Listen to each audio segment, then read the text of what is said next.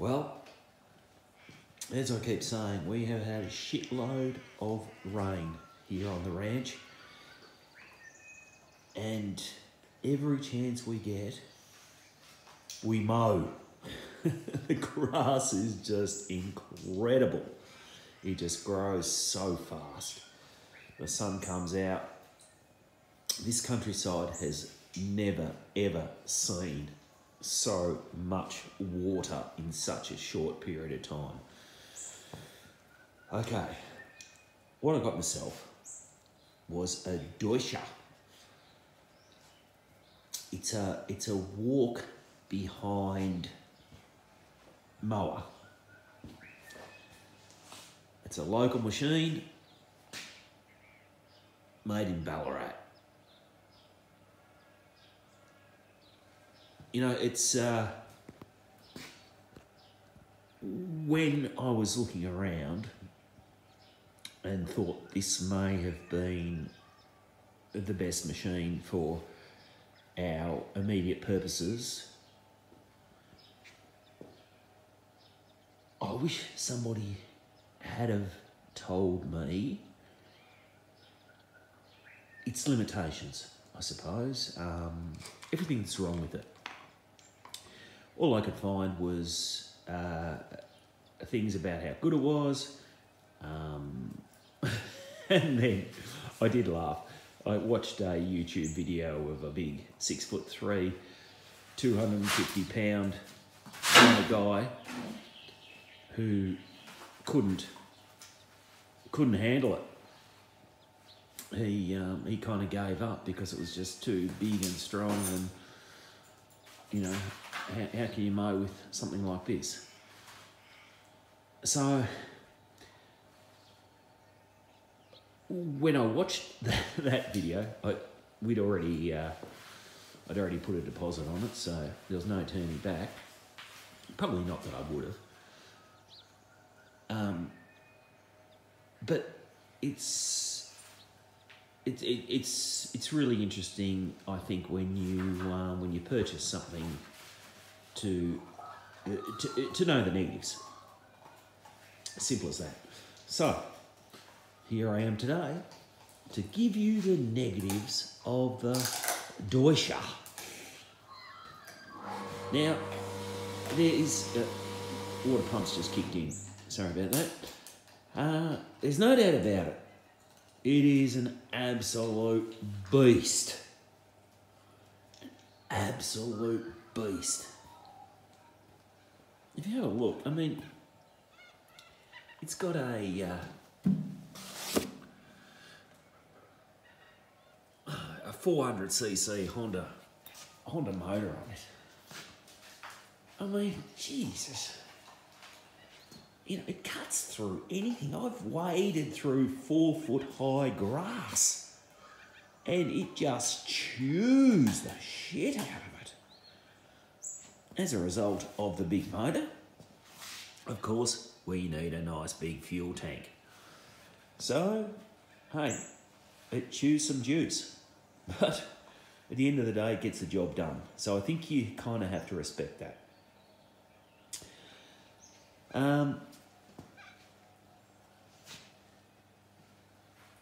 It hasn't got a limited slip diff. That'd be nice. Four-wheel drive would even be better. But, you know, you just got to, you do just have to lift it out of a hole every now and again. And weighs probably full tank of fuel. I think it weighs about 130 kilos.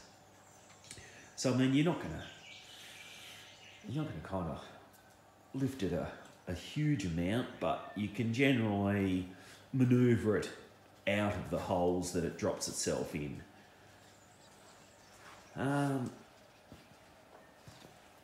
Look, it's kind of looked complicated to start with to operate, but it's not.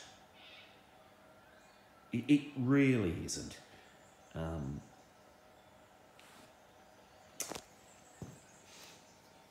What have we got? Gear lever, throttle, up and down for the the deck. That's pretty simple. Electric start. Well, you got to love that. And a dead man kind of switch. So if you go arse over head, at least the machine stops, but the blades keep spinning.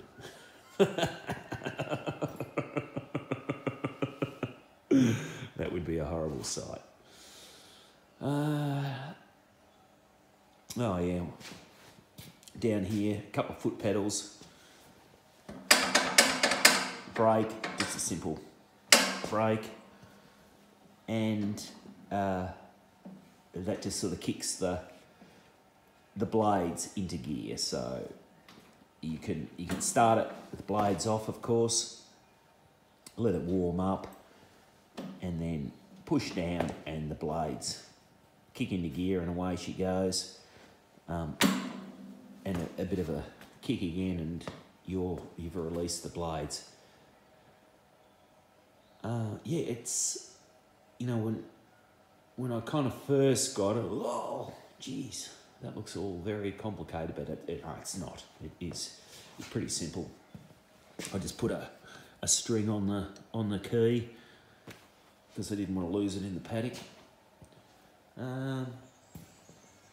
Front wheels, they're just free rolling front wheels.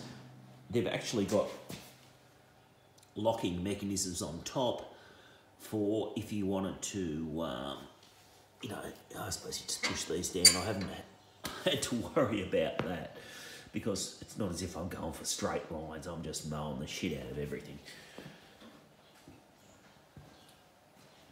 As you can see, I haven't cleaned it because we were mowing up pretty late last night. But yeah, of course it needs a clean down every now and again, just to keep it looking smicko. Over this side, there's a pull start, just in case you need that if the battery goes flat. I haven't had to worry about that yet, but I'm sure I will. This is the battery here. Under a vinyl cover, which I would have preferred perhaps a little plastic box, a waterproof plastic box to secure the electrics a bit better. But anyway, so far so good. I suppose you don't mow in the rain anyway. Yeah, she's an absolute fucking beast. There's no doubt about that.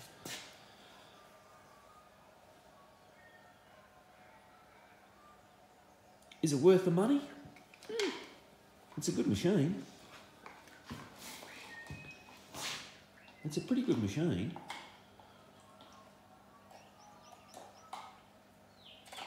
I would have liked, the settings for my purposes, and it's not really fair. It's probably, this machine is not designed for weekend ranchers like me. The deck settings don't go up high enough for my ploughing through 4-foot grass that hasn't been mowed in God knows how long. There we go, look at that. Aussie made, mate. Aussie.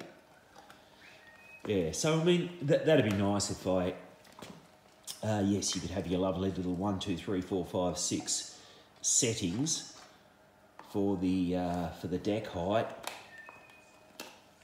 But yeah, maybe it needs something else so you can lift the damn thing right up and yeah, who knows.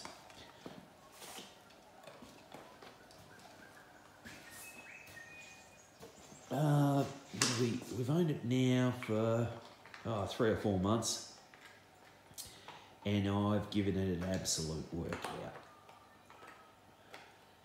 Absolute workout. I don't leave things sitting in the shed and polish them. When we get something, we use it. And look, to its credit, it's holding up really well.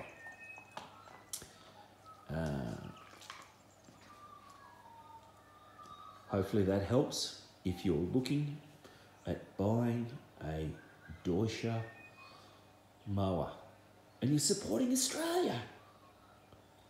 Oh, by the way, nice crew to deal with. No problems at all. Even home delivered it for us. You gotta love that. Okay, guys.